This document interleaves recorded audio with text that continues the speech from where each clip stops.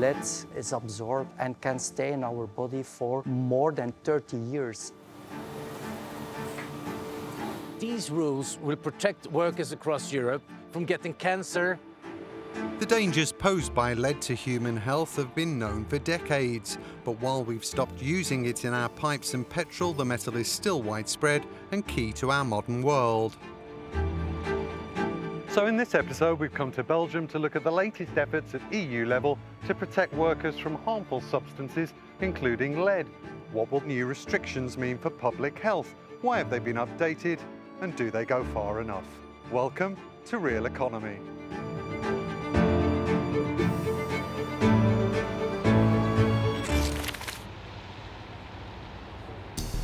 Vehicle batteries, roofing, high-voltage cables. Europe consumes millions of tons of lead each year. But what happens when the products containing it reach the end of their lifespan?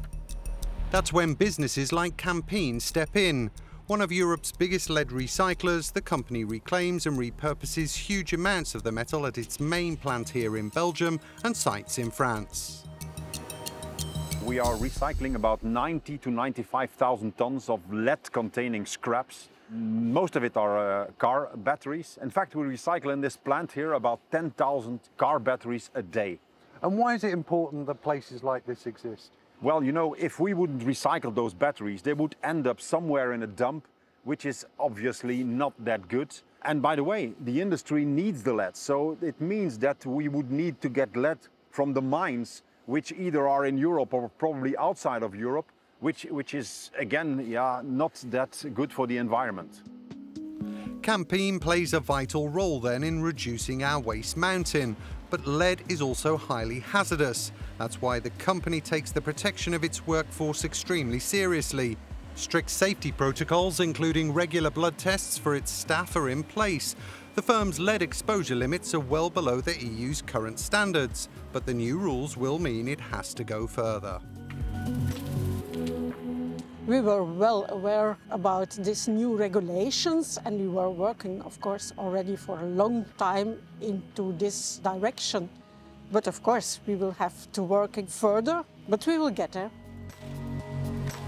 The new rules on lead update the previous EU restrictions established in 1982. That lowers the biological exposure limit from 70 to 50 micrograms per 100 millilitres of blood. But why the change, and why now?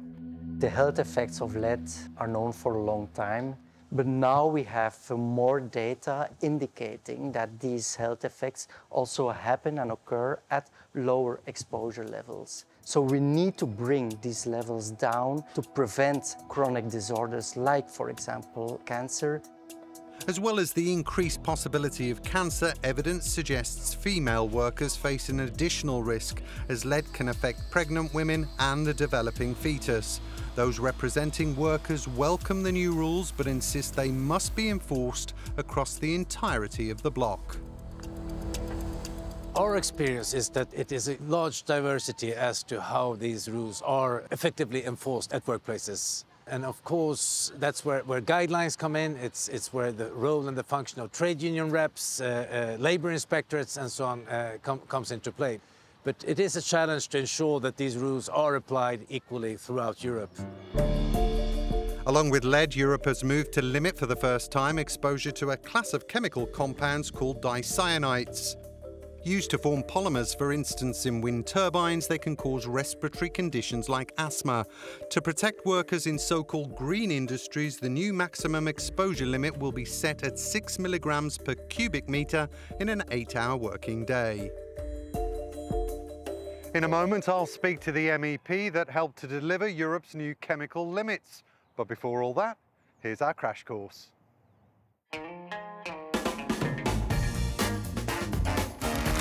The EU's stricter exposure limits for harmful substances like lead will soon enter into force. It's currently estimated around 100,000 workers are exposed to the metal in their jobs. Lead is highly toxic and can cause cancer, damage the nervous system, impact fertility, and affect the kidneys, heart and blood.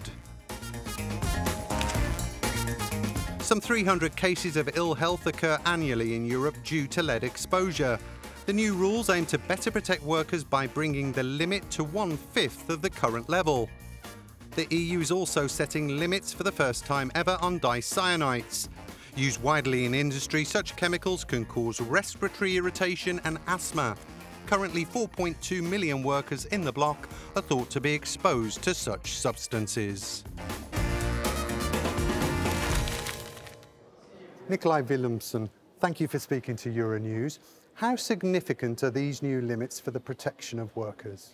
These are very significant. We are talking about that human lives will be saved, less workers will get sick from going to work, less workers will die. What we are doing is that we are revising for the first time in 40 years the limit value on lead, but we also for the first time ever introducing a limit value on diisocyanates. This means that metal workers, industrial workers, those who are making the wind turbine, who are making the batteries, those actually in the forefront of the green transition will be better protected due to this legislation. Are the limits low enough? Not if you ask me, and not if you ask the majority here in the parliament. But these are still significant improvements for workers. And I think it's also something that is a huge victory for me in these negotiations is that we managed to have a review clause. So within 5 years we'll have a review, meaning that we will not have to wait another 40 years for better improvement. Do you think you will be revising these rules pretty quickly then? That's of course important because we know there's always new technologies, there's always new things coming forward that shows that these harmful substances do more harm than we actually think. And the fact is just that now we're taking a significant step and we need to make sure that we don't have to wait decades again before further steps can be taken. How confident are you that these new limits will be enforced across the European Union? What we're speaking about here is hard law. So we're talking about union law that employers will need to respect. And if they do not respect that, then the authorities will have to make sure they face the consequences. Isn't it the case, no matter what you do, more and more workers could be exposed to these substances because of the green transition? Yes, more workers will be exposed to these dangerous substances due to the green transition. And that is why it is so crucial that we make sure that the workers are better protected, that those who do the green transition, the workers doing it underground, do not lose their life or get sick due to their work. Once enforced, member states will have to implement Europe's new chemical rules into national law within 2 years.